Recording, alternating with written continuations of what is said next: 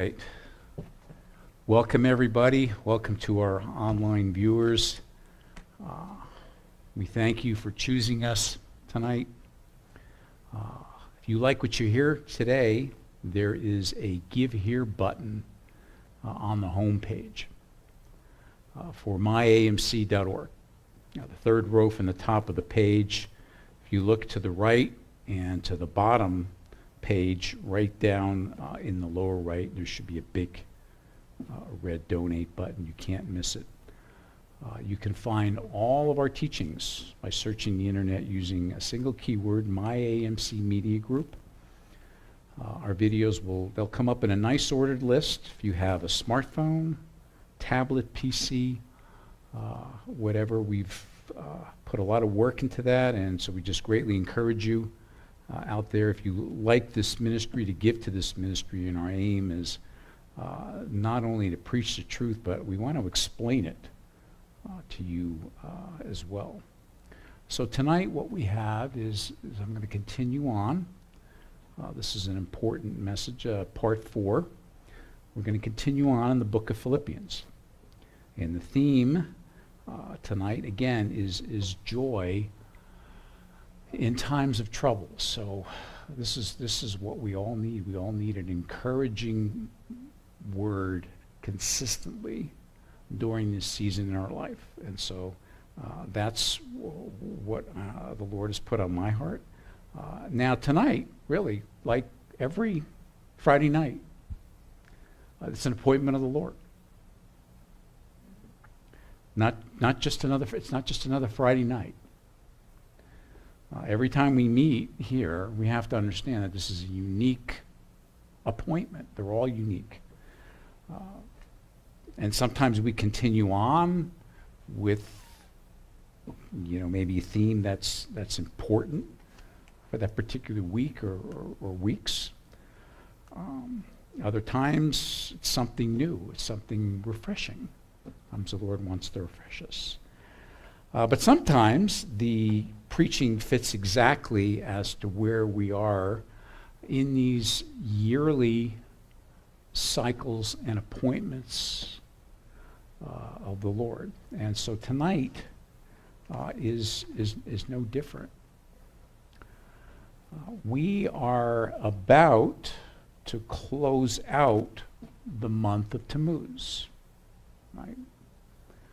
Now, anybody out here or online can recall what Tammuz begins. What are we coming to the end of the beginning of the first part of? What is that? Okay, so it's the summer season, right? The summer season in Israel. It's really 3 months. It's Tammuz, Av, and Elul. Those are the roughly June, July, and August, roughly. And so it's interesting, I believe this is correct, that there are no Jewish holidays in Tammuz. I think. Okay, very good. Okay, it's named after a Babylonian sun god. It's kind of a unique month in itself. And what do we know about these days? These days they're long and they're hot. Long and hot days. And summertime for the Jewish people often reminds them, if you're in Israel, of the harsh realities, particularly in the next month that's to come, in the month of Av, which will draw upon us this Sunday. So if you think back to the lessons, let's go back a few months, let's go back to the winter. If you look at the lessons of Hanukkah, learned in the dead of winter, you'll remember that there is always light shining even in the darkness of winter. This Hebrew month, Tammuz, teaches us, it's really, if you think about it, it's the inverse of this lesson. There is also darkness in the light. Right? A lot of light, but there's some darkness in that. In the secular world, summer means no school. It's Vacations, a lot of barbecues, carefree afternoons, but if you look to the ancient Jewish calendar, you can see that this scorching light of summer can also bring deep and challenging lessons about mourning and grief. Police officers, for instance, in Israel, will tell you that crime rates are highest in the summer.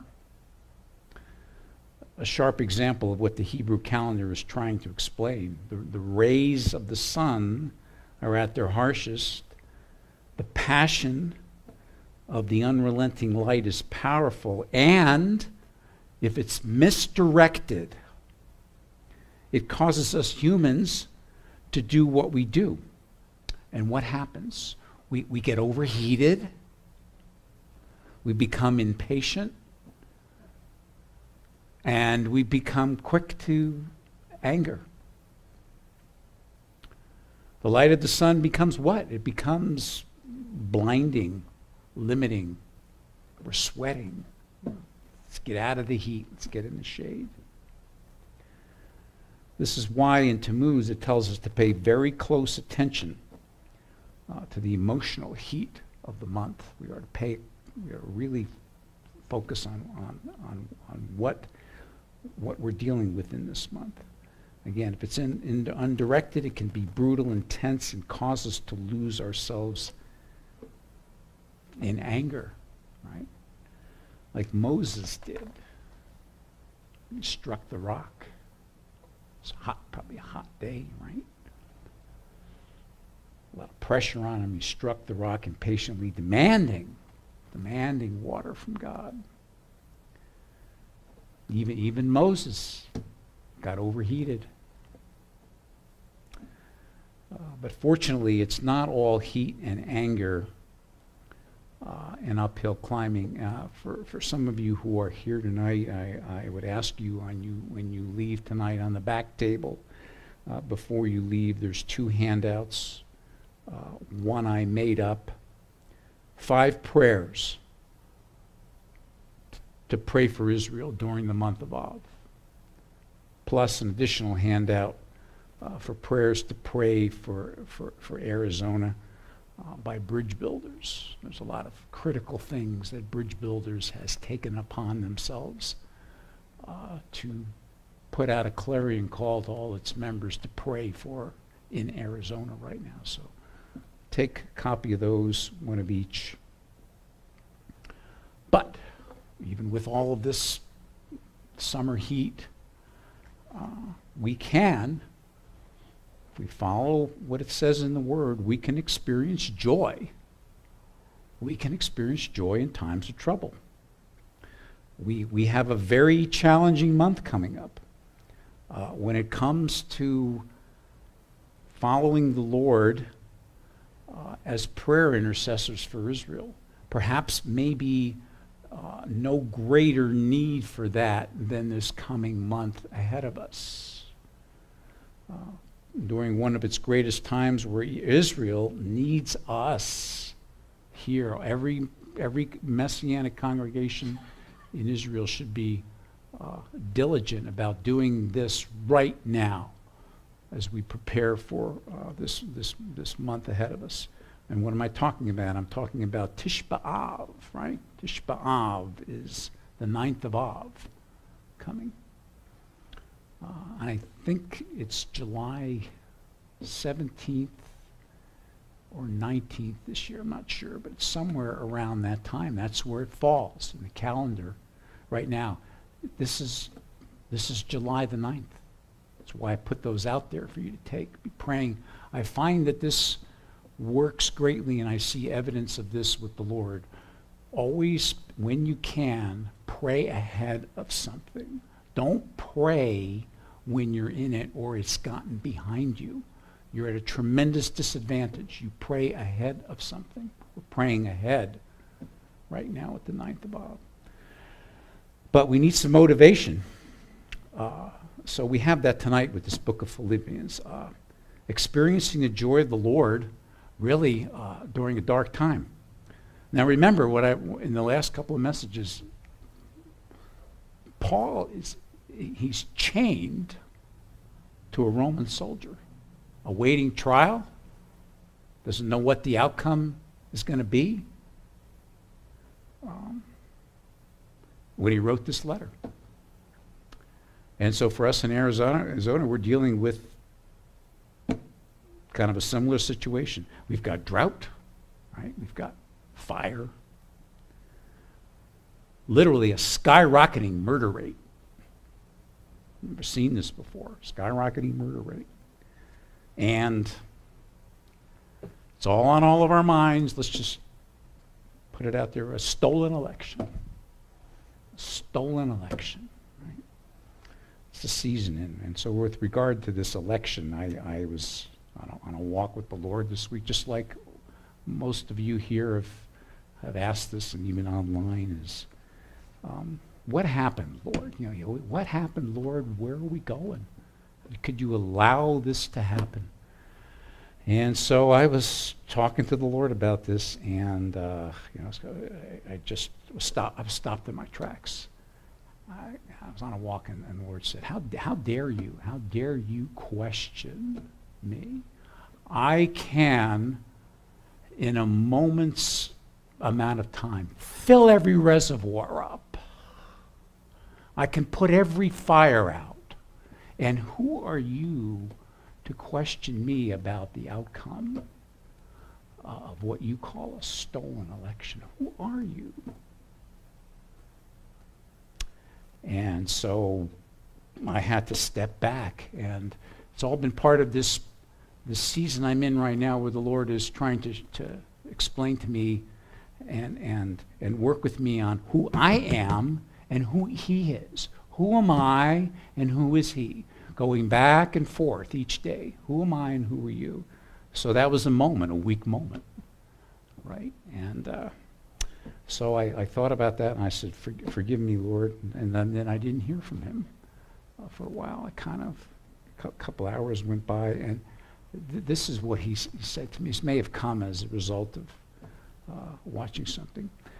Have you ever watched these shows where you see this inexperienced, like, rehabber, right? He wants to get into rehabbing a house, buys a house, only to discover, right?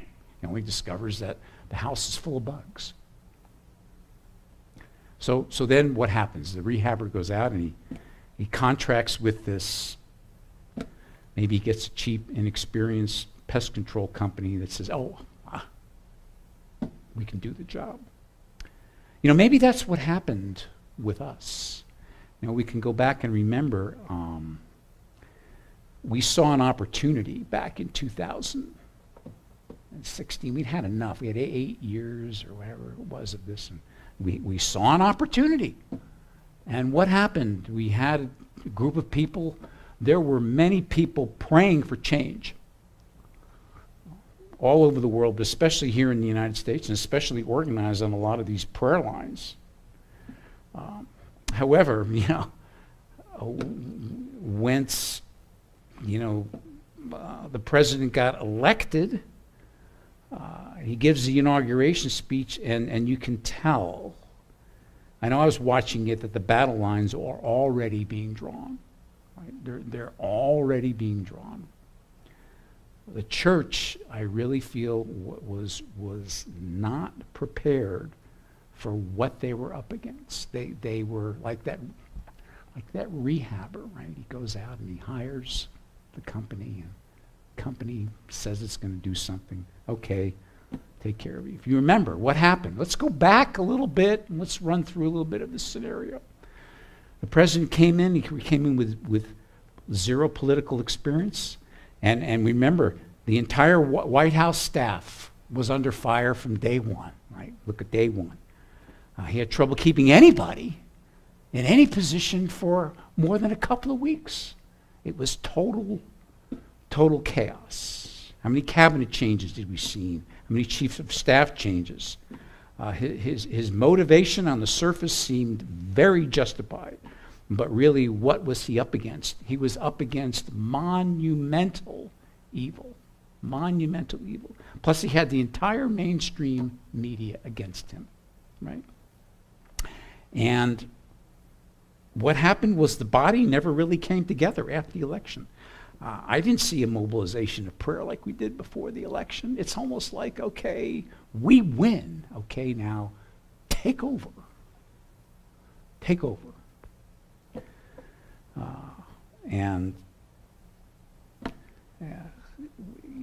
when we saw the results, I think for me, I was still in a state of disbelief, and right after the election, especially in Georgia, we set up that AMC intercessory post-election prayer line. We advertised it for weeks. We even extended it into December. Fact of the matter is, we barely had 2 or 3 people on any one of those calls except for the initial weekend. May have had 7 or 8 total. Right? Many times it was just Cheryl and I on these calls. Contrast that with what I personally experienced in June of 2016. 60, 80, 220 people one night on a single 1-hour prayer call to pray for this election. One call, 1 hour. That was the kind of magnitude we had. Instead, what do we get? In 2020, we did have one event. We had it. We broadcasted it here. It was the Capitol event in September. But really, after that, it fizzled out. It fizzled out. We didn't see any kind of springboard to prayer and revival. All we really saw was, almost like a panic mode. If we would have pushed forward with the same kind of fervor that we did, outcome would have been different. But and so I was thinking about that, recalling that, and so what the Lord said, you need to trust me. You need to trust me. Perhaps if what's going on, maybe it's something like this, the evil that we saw was greatly exposed, but what if there is way more evil out there that still needs to be exposed? Perhaps the Lord is saying, are you going to trust me, church? Are you going to trust me to expose even the great level of evil, which I could not have done if the president would have won by a landslide? We would have gotten all we wanted. We would all be happy campers. Really, where would we be today? Would we be better off spiritually or not? That's a good question to ask. Right? When we're in times of trouble, the Lord works. He's working behind the scenes. It's like that house I was telling you about. You get this inadequate, incompetent pest control company that says, "Oh, we're going to take care of it," only to lack the follow through. The contract ends. They get paid well. Spray a little here, spray a little there. But they fail. What they fail to do is they fail to go on and do what they were supposed to do. And what they were supposed to do was this. They were supposed to be diligent. They were supposed to go behind all those walls and look and inspect and examine and push through like we should have had as a church. We should have pushed through. We should have been in more prayer right after that inauguration speech. It just seems to be like a balloon popped. We win, there was celebration. There should have been more prayer lines set up. And think about this. We had 2 impeachment trials, but did we see any kind of a mass mobilization? We didn't. We saw pieces here, pieces there. We should have been gathered. We should have sent a message. The church should have sent the message out there to all those people that were trying to do this, saying, you are not going to subvert this country with your evilness. And it should have been clear as a bell. So again, you have this half-hearted pest company that's gone, and And now it's time for the construction crew to show up. And what happens? They start framing, and the minute they start taking down the walls, out becomes thousands of these bugs. That's what we're at right now. The stuff is coming out all the time that we never would have experienced. So now the entire house has got to be gutted, its foundation, before any real construction, any real repentance, any real revival can begin. And I want to, the Lord reminded me of this. If you have your Bibles, I want to be reminded, if you can pick up Isaiah 55. It's a great section here that goes along. It goes along with 2 Chronicles 7 and 13 and 14. It's a good verse to pair yourself on. I'm going to read Isaiah 55, verses 7 through 12. Let the wicked forsake his way, and the unrighteous man his thoughts, and let him return unto the Lord, and he will have mercy on him. And to our God, for he will abundantly pardon. For my thoughts are not your thoughts, and your outcome. Neither are your ways my ways, saith the Lord. For as the heavens are higher than the earth, so are my ways higher than your ways, and my thoughts your thoughts. For as the rain cometh down, and the snow from heaven, and returneth not thither, but watereth the earth, and maketh it bring forth and bud, that it may give seed to the sower and bread to the eater, so shall my word be that goeth forth out of my mouth. It shall not return to me void, but shall accomplish that which I please. And it shall prosper in the thing whereto I sent it. We need to remember that when we're going on our phones and doing a news check. All right? We need to remember that. Where ye shall go out with joy and be led forth with peace. The mountains and the hills shall break forth before you into singing, and all the trees of the field shall clap their hands. Instead of the thorn shall come up the fir tree, and instead of the briar shall come up the myrtle tree. And it shall be to the Lord for a name, for an everlasting sign that shall not be cut off. That's the kind of faith we need to have in these times right now. And so couple that with 2 Chronicles 7, 13, and 14, and you'll get, I think, a beautiful picture of what the Lord is trying to tell us. And so that's what I think is a prescription for what we need to be dealing with in these hard times. We need to find the joy of the Lord.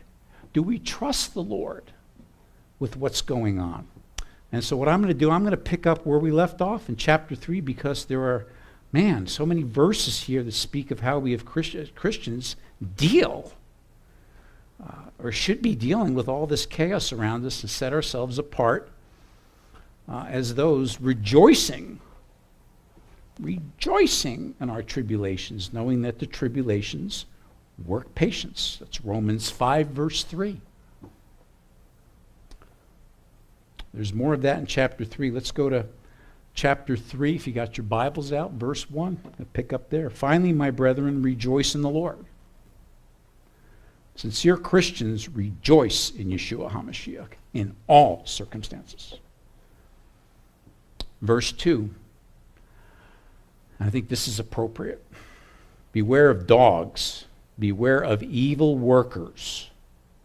Make a note in the closing. I'm going to make a note in the closing tonight. I'm going to talk a little bit about evil workers a little bit. The prophet Isaiah called the false prophets dumb dogs. That's where he's quoting from here, Isaiah 56:10.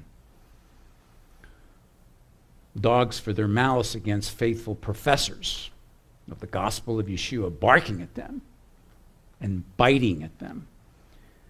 They urge human works in opposition to the faith of Yeshua. But Paul calls them evil workers. He calls them the concision as they rent the church of Yeshua and cut it into pieces by dividing it, by preaching false doctrine. The work of religion is of no purpose unless the heart is in it, unless it's a changed heart. We must worship God in the strength and the grace of the Holy Spirit. We rejoice in Yeshua not in mere outward enjoyments and performances or in reports. If the apostle would have glorified and trusted in the flesh, he had as much cause as any man.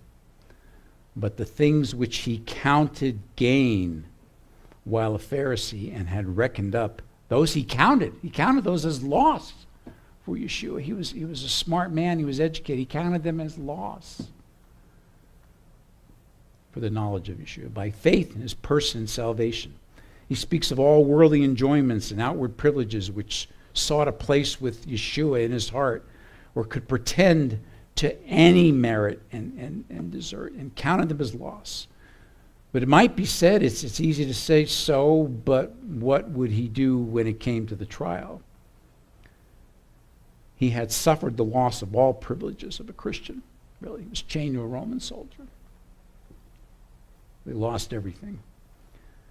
But no, he didn't count them as lost, but the vilest refuse, offals thrown to dogs, not only less valuable than Yeshua, but in the highest degree contemptible when set up against him. True knowledge of Yeshua and trusting him alters and changes men. It should alter and change us. Their judgments and manners and make them as if made again anew. As believers, we need to prefer in the ways of Yeshua, knowing that it is better for us to be without all worldly riches than without Yeshua and his word. We are undone without righteousness wherein to appear before God, for we are guilty. There is a righteousness provided for us in Yeshua HaMashiach, and it's a complete and perfect righteousness. None of us can have benefit by it who trust in ourselves, trust in man and trust in the things and in the rudiments of this world. Faith is the appointed means of applying the saving benefit provided to us through the gift of salvation that is of Yeshua only. It is by faith in Yeshua's blood we are made conformable to his death when we die to sin and live for righteousness. And we are to look at the cross as a beginning and not as an end. I think a lot of the church today has it reversed. They look at it as end. We look at it as just the beginning. The apostle was willing to do or suffer anything to attain the glorious resurrection of the saints. And how many times do we hear him say, rejoice in the Lord. Rejoice in the Lord. This hope and prospect carried him through all the difficulties in his work. He did not hope to attain it through his own merit and righteousness, but through the merit and righteousness of his Lord and Savior, Yeshua HaMashiach. As I talked about in the message a couple of weeks ago, I left off with Philippians 3:13. Go to your Bibles, you can pick it up from there. But I want to finish that thought tonight with Philippians 3:14. So we can bring up that slide.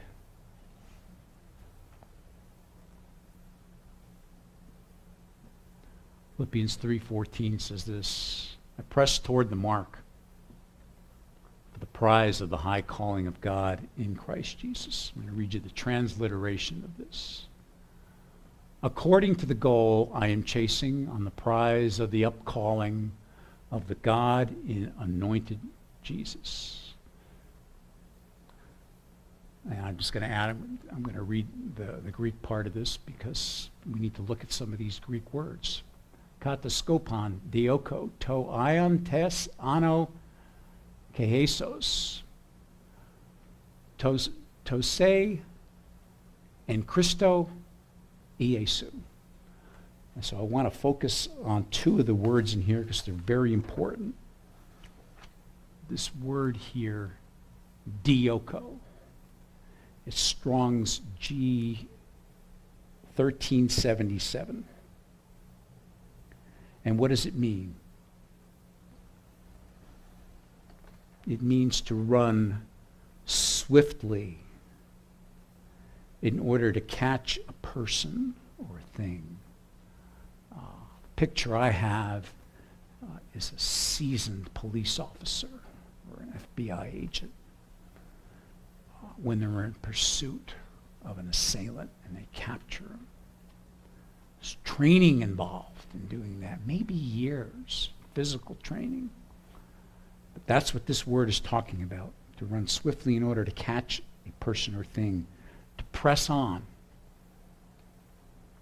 figuratively as one who is in a race, running swiftly to win the race. Dioko. Second word I want to focus on here is brabion. Brabion, prize. What's the prize? It's something, let me back up here. It's Strong's G1017.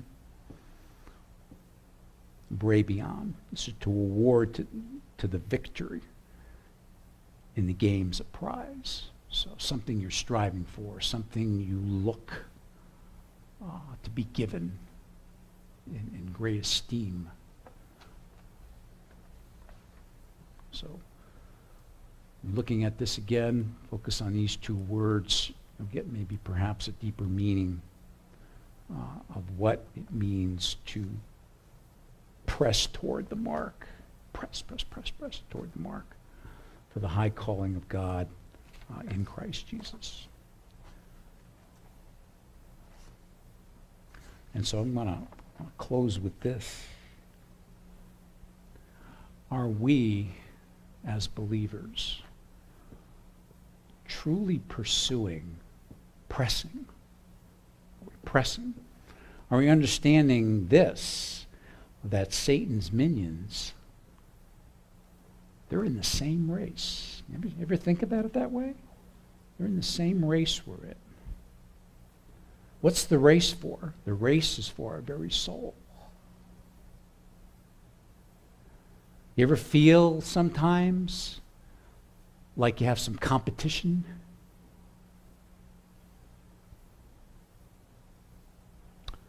Or are you so far behind that you don't even know you're in the race? Like I said in last night's Power Hour prayer, I said this. Are you content with going through life, having your glass of milk to get you through the day? Thank you, Lord, for saving me. You get up every day. Thank you, Lord, for saving me now. And I have my glass of milk. Not knowing, and there are many believers out here because they've been duped by the church. There are many believers out here who are going through life like this. They're not even aware that the leaders of the pack in this race, right?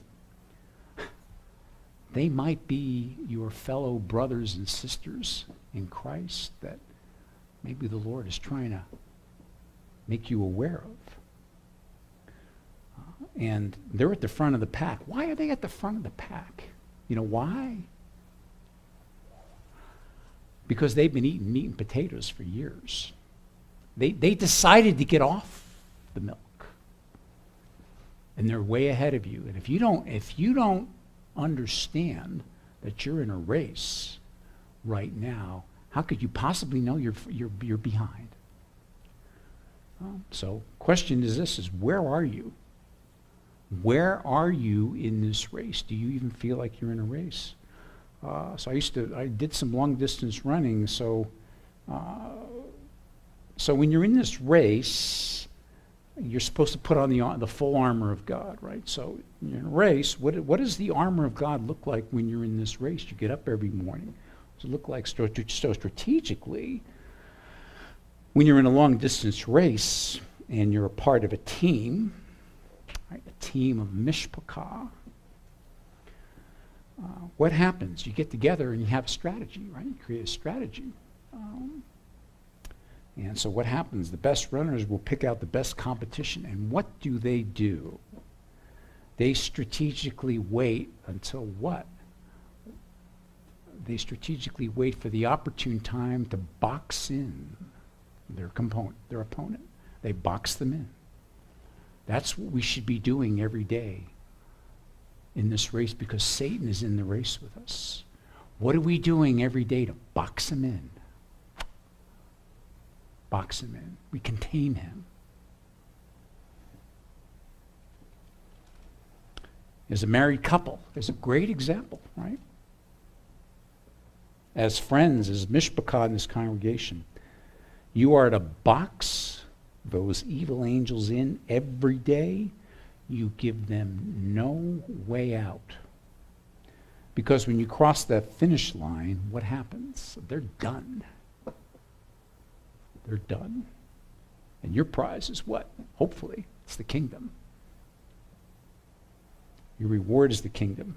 Now, is that how you go about your day? We all have ups and downs, but maybe that's because that competition is trying to move you a little bit out, to the left or to the right. You're in a race. As Rabbi Allen has said many times, we are to be overcomers. We're in a race. You cannot win a race until you overcome in the race. Right? I don't mean finish the race. There are many milk-drinking believers who just might finish the race. No, we have to win. Even in these evil days, there are harder days coming right around the corner.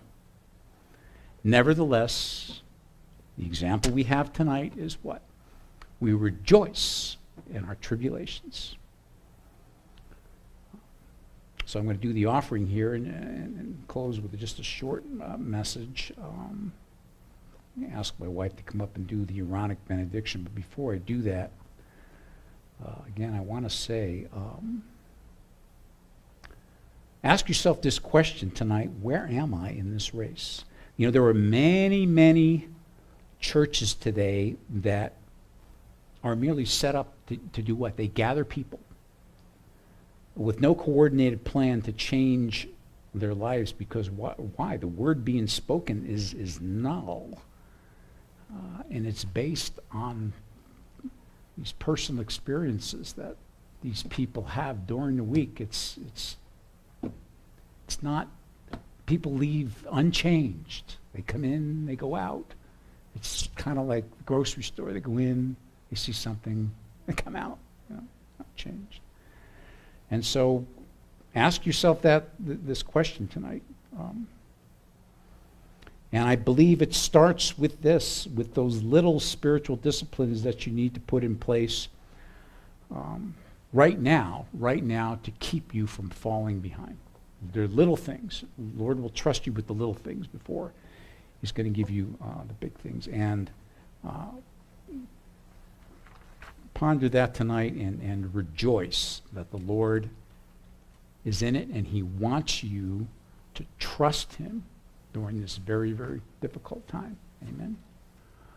Before I close tonight, I just wanted to make a comment. We were in Philippians today talking about that verse in chapter 3 about evil workers. So Paul talks about beware of the dogs and beware of evil workers. And so we need to be careful about that, especially in these end times when we're dealing with the challenges that we have with our brothers, fellow brothers and sisters in the Lord.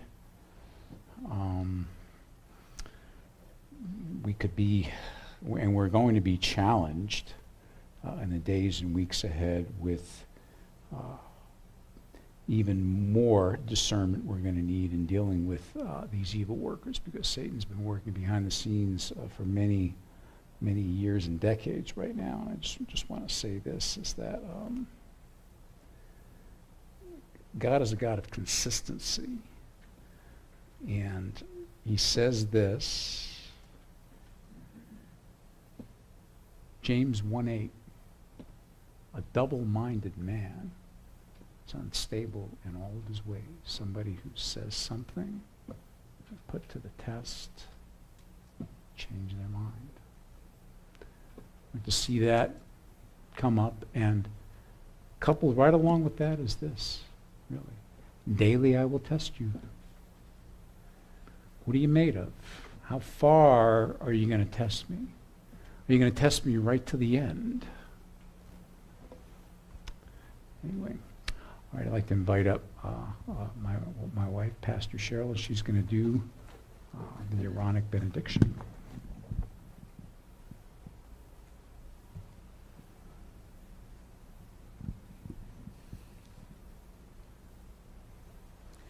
Yivarech Adonai ve'yishmerecha, Ya'er Adonai panav alecha ve'chunecha, Yisa Adonai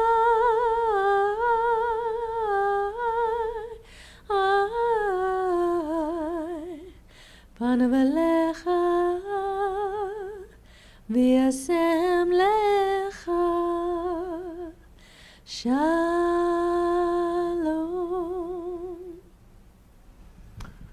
May the Lord bless you and keep you. May the Lord make his face shine upon you and be gracious to you. May the Lord lift up his countenance toward you and give you the peace of the Sar Shalom. Be blessed, traveling mercies, and good night.